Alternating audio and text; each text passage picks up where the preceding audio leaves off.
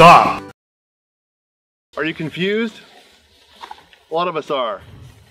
The food industry throws a lot of these terms at us and we don't know what they mean. We don't know what's good, bad, whether it's just all marketing hype.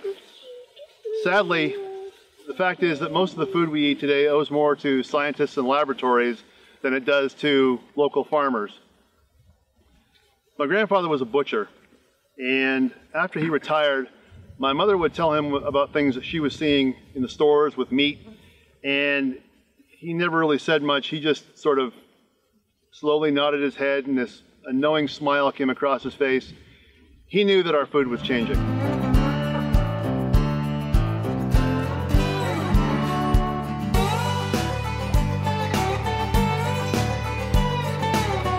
From the standpoint of how we eat and how we feel satiated or satisfied at a meal, what part does flavor play in that? And does food having less flavor mean that we might be eating more in search of something to satisfy us?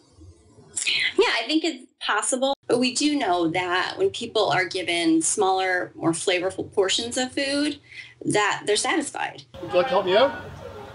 Sure. Okay. If you were looking at these two tomatoes, just based on how they looked, which one would you choose? Oh, I'd pick that one. The smaller one. Yeah. Okay. How long have you had the farm here in Oshawa? We bought the land in 1969. 69? But we started the market in 1979. 79. And did your family farm in Italy as well? Yes. Yeah? So you've been farming your whole life? All my life. Yeah? Yes. Yeah? And you grow, you're a vegetable farmer. Yes. And you grow heirloom tomatoes. Yep. And this is one of your heirlooms? Yes. This is pretty close to Brandywine, but they're earlier. That's earlier than Brandywine? Yeah. Brandywine is later? Yeah, 80 days. 80 days. This is about 60 days. Okay. And the name is Belmonte. Belmonte? Yeah. Sounds Italian. It sounds Italian. They come from there. Oh, yeah? My nephew bring to me the seeds. Oh, very good. Yeah, yeah. How many years ago? 3 years ago. Taste that one. This one? Yep. Is it this? Yep. Okay.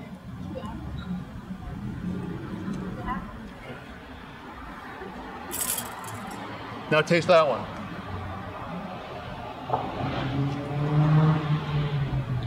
Which one tastes better? That one. The bigger one. Yep. Okay. That is your typical grocery store, quote unquote, on the vine tomato. This one. That one. This is a local field grown heirloom tomato. Yeah. Really? Yep. Wow, and look what it looks like. Yeah. Can I touch it? Go Why'd ahead. you lie to me? Yeah. You lied Pretty to me. beaten That up. you've been Port Perry. This is delicious. Now, with your heirloom tomatoes, you harvest the seeds each year, and you Yes. you dry them and you carry over to the next year. Yes. Yeah. Yeah. Do you know how far back you can trace some of your seeds? How many years? You can do for a long time. Yeah. Yeah. Yeah. But you have to pick the nice one. Right. And they have to be real ripe. Like myself, I've done already from the greenhouse. Uh-huh. I live with the best one, and that's what I do. We have a lot of food and it doesn't taste that great. Right. It's highly processed. It kind of goes down easy if you think of fast food and that it's initially palatable, but it's not that nutritious. And we also just value sort of, the most bang for your buck.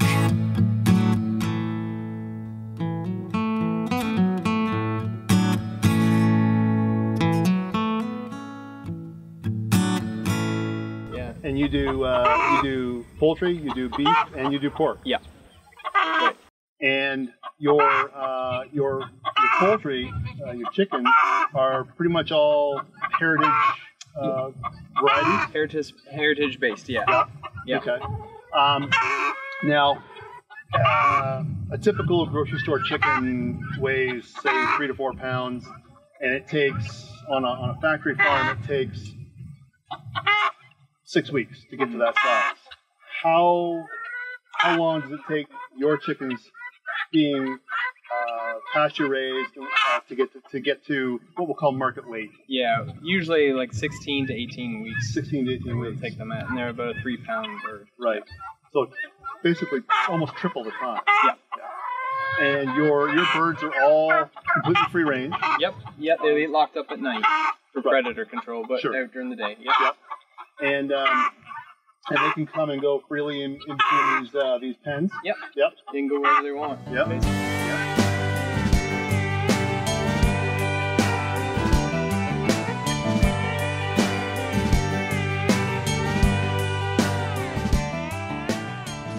If our food has fewer nutrients, Right. then are we having to eat more in order to get proper nutrient values?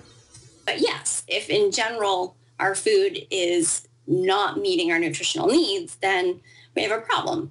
If you are having to choose a tomato, Yes. which of these two tomatoes would you pick? Just based solely on how they look. On appearance, that one for sure. The smaller one? Yeah, the smaller one. Okay. Taste that one.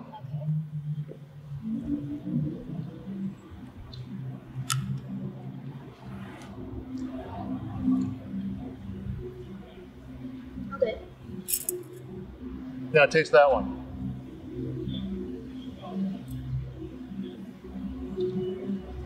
Which one tastes better? It's way better. That one's way Yeah. better? When in fact getting something that tastes better and is smaller or maybe doesn't look as polished because it is organic, there's a lot of evidence to suggest that that would be more satisfying. You're a cattle farmer. Yes, Yep. And your farm is certified organic. yes, I'm certified organic. Right. Yes. And what does certified organic mean from the standpoint of cattle farming? Okay, certified, you can have organic, and that could be just the same as I am. The certified means I'm inspected by an independent person, paid by me, but hired by another person, and in my case it's ProCert, that is my certifying body.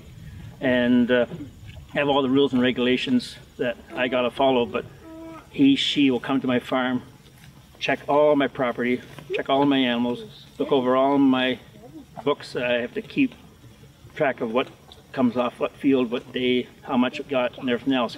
So it's that independent person coming to verify that I'm doing what I'm supposed to be doing to be certified organic. And that's part of that's a CFIA program, Yes, right? it is. Now it's under the umbrella of the CFIA. So in order to try and get flavor into our food, we're Right. brining it, we're putting rubs on it, we're putting sauces on it, Yeah. all sorts of things that add superficial flavor, and also add calories. Is that one of the things that may be contributing to our obesity problem in North America? I mean, I think the use of, let's just call them condiments generally, Sure.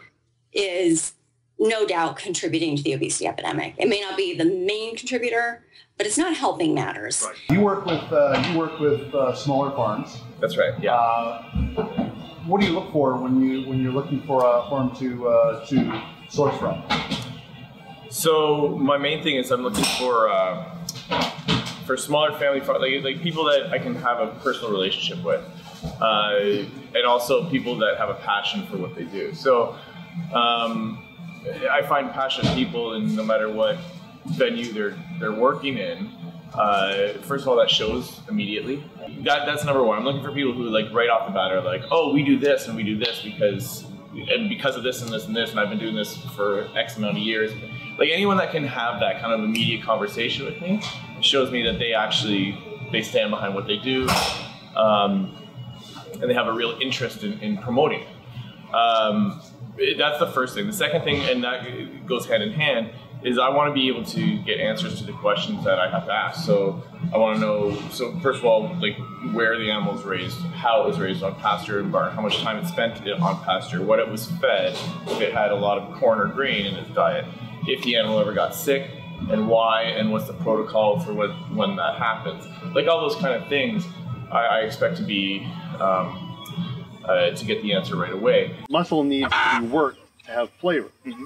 And So your birds, being that they're out and about all the time, their muscle is getting worked.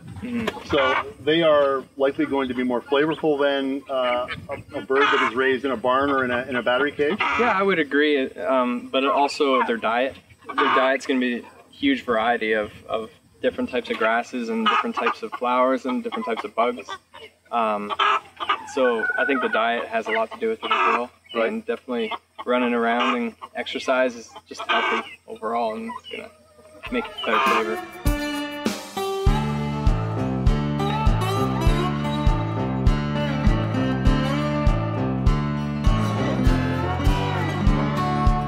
Part of the requirements to be certified organic is that the cattle have to be outside. They have to be outside deeming bad weather. It's up to them. My cattle are always outside, but they have the option in the wintertime or bad weather to go into barns, and they're the boss.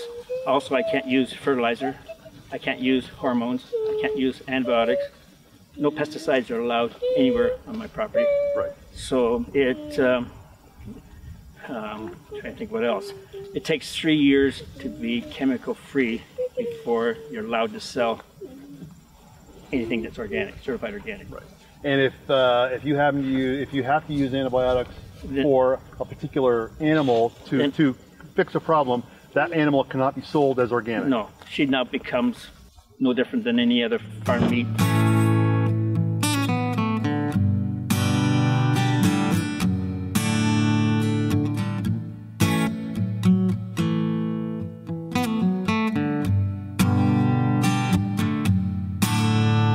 You want the word C certified, and actually if it has the certification of the CFIA, the Canadian Local Organic. Now, if you were choosing a tomato, based just on how these two look, which one would you choose? Well, for sure I would choose that one. The smaller one. Taste that one.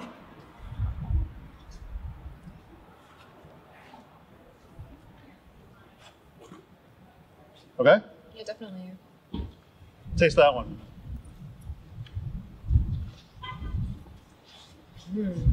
Which one tastes better? Well, that one tastes better. The bigger one? Yeah. Why the smaller farms as opposed to buying from the larger wholesale suppliers who get their product from the big factory farms?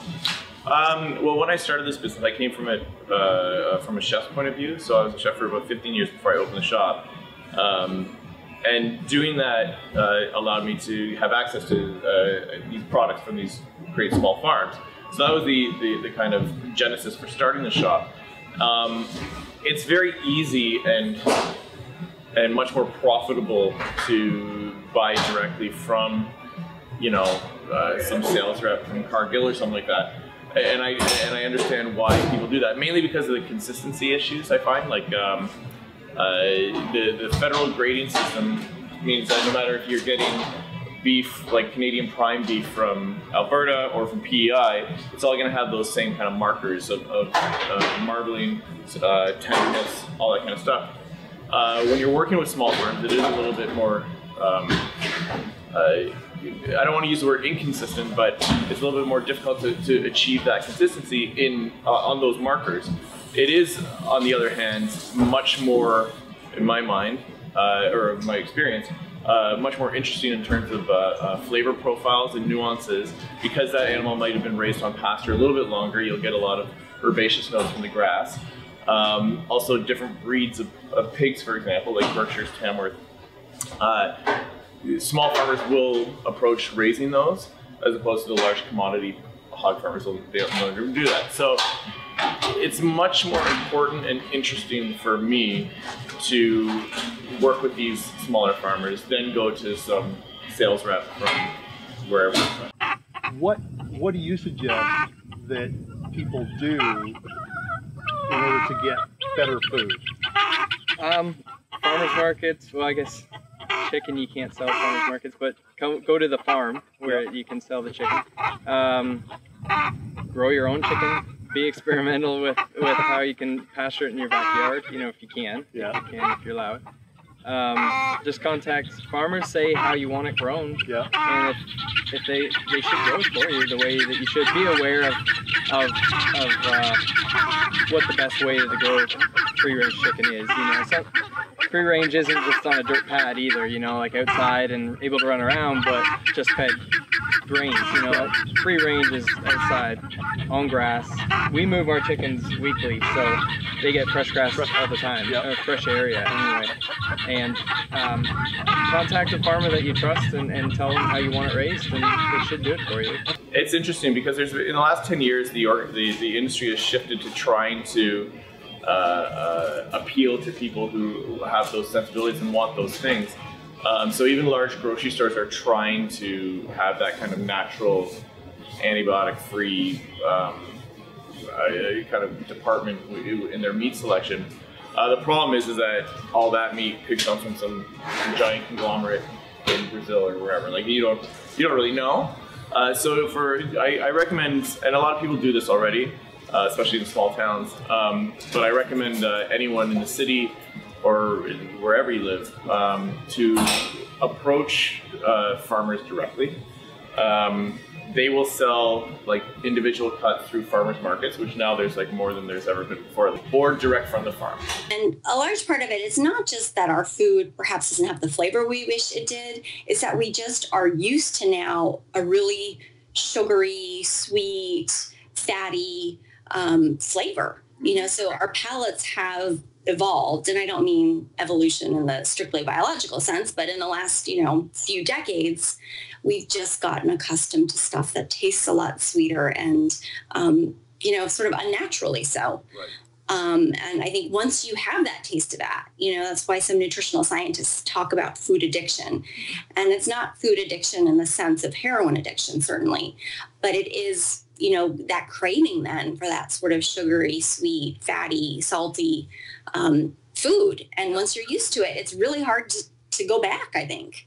And food scientists are designing our food to make it so that it's hard to go back. Which one? The bigger one? Yeah. This is good. Which one? So you think the bigger one tastes better? Yeah. This one. The bigger one? Yeah. All right. This one's like it's been bleached. That one, yeah. The bigger one? Yeah. Yummy. That one's way more delicious. Yeah, that one's amazing. This one. Our food has changed, the way we eat has changed, and neither for the better.